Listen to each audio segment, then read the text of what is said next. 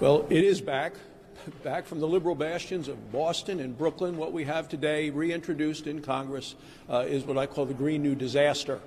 We've seen it before, and they're doing this right as the economy is recovering from the pandemic. So it's very interesting that if you're somebody that pays taxes, that heats your home, that drives a car, you're going to end up paying more under the Green New Deal introduced today by Ed Markey and Alexandria Ocasio-Cortez.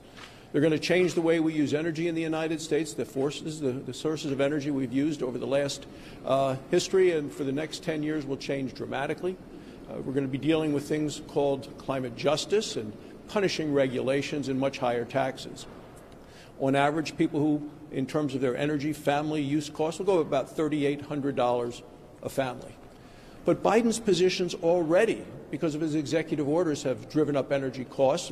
Cost of a gallon of gasoline is up about 50 cents a gallon since Inauguration Day.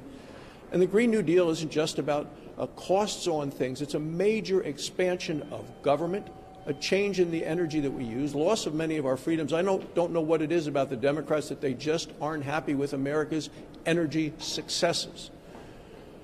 And as a result, they're willing to kill about 1 million good-paying jobs and kill our ability to have low-cost energy. And it's interesting because this is at a time, even through the entire Trump administration, U.S. emissions of carbon dioxide have continued to go down. And the United States only contributes about 15% to the global carbon dioxide. So we know what we want in terms of energy. We want it to be clean, affordable, reliable, and available. We want to make, as Republicans, we want to make energy as clean as we can, as fast as we can, and do it in ways that don't raise costs on American consumers. And the way to do that is through innovation, not through regulation, mandates, and higher taxes.